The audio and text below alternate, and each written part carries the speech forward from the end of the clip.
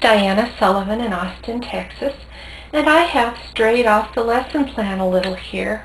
I'm going to do one more garter bar lesson on making cables to show how to make a little bit more of an unusual cable, just to give you some ideas of things you can do with your garter bar.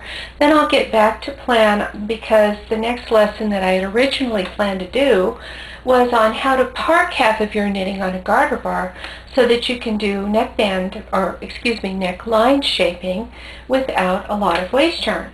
Now, to do this particular cable, which is called a woven cable, for the first row of the cable I bring out 10 stitches. Now, since I'm bringing these out all the way and the stitches are behind the latches, then these are the stitches that are going to be moved.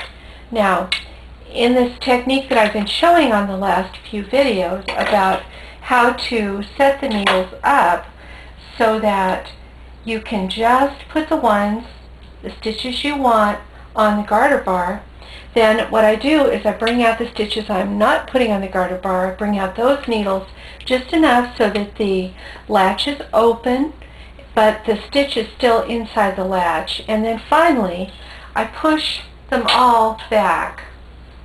All the ones I'm going to move, I push them back so they're in a line with the others.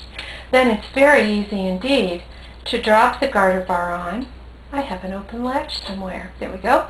To drop the garter bar on, to bring it out, and of course everything comes out, garter bar, stitches, the needles, everything comes on out, so that the stitches retain the character of being either inside the hook or behind the latch entirely.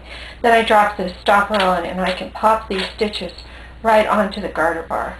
Now, the first step of this cable is to take 10 stitches off in the middle, and then to move all 10 over to the right by one needle, and then I'm going to take off the second one from the right here onto the first empty needle, then leave one, then move one, and I'm using the pad of my finger to poke these onto the needles.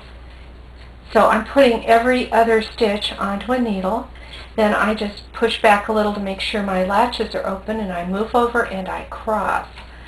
So I'm putting these remaining stitches, there are 5 of them, into the remaining empty needles. And I'll just pop those on again with the pad of my finger. And then while I've got the stopper on, I'll shove this all back against the stopper so it'll be easy to knit. Then it's 2 rows for this pattern. And then the second part of it, which would be row 3, that was row 1, and then rows 2 and 3, and now that I've done row 3, the second part is just to bring out the center 8 stitches, not all 10. Now on the sample you can see I've already latched up the 11th stitch. It's stitch 6 on each side. So, I've got 12 stitches counting the latched up one, and I've got 10 in between. That just kind of helps me see which needles to use. I could also have used my dry erase marker again to mark them on the bed. So, I'm going to bring these needles that I'm not selecting out just a little bit and get their latches open. Push these back to line up. Put the whole business on the garter bar. Bring it out. Stopper on. Cables don't work well at all without the stopper. You're definitely going to want it. And then I pop the 8 center stitches onto the bar. Then for the center, for the row 3 where I only have the 8 stitches, this time I go the other direction. I move to the left by one needle, the first part of the cross, and then I put every other needle onto an empty needle, starting from the right. And then I lift up and I cross those so that I can put the other 4 needles onto the empty 4 needles that are left. So those are all crossed. Push them back and knit 2 rows.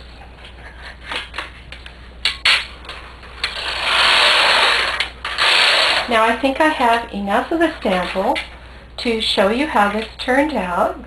So I am just going to latch up the rest of the way on these stitches on the ends, and that'll make it a little more attractive. and gives a quick review on how to latch up stitches. So I've got the one on the right here. Let me grab the one on the left. There are just so many interesting cables that you can do using a garter bar, and I'm surprised that people don't talk more about cabling with the garter bar. Now, the last step on my little sample, and I suppose I should mention that a woven cable like this is often the center of a traditional Aran sweater.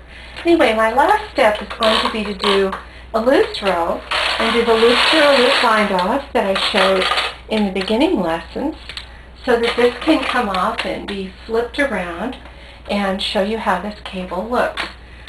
So let me just push these hooks out, get the stitches behind the latches, and do the loop through the loop bind off. I need my latch tool, and this doesn't take very long, and then I'll have this off and show it.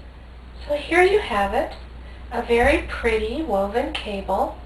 I'll just zoom in a little so you can see that, and you can see the one latched row on each side of the cable and how that adds a little bit of dimension to it. It is indeed a wonderful center for an Aran sweater, and not too hard to do with the garter bar.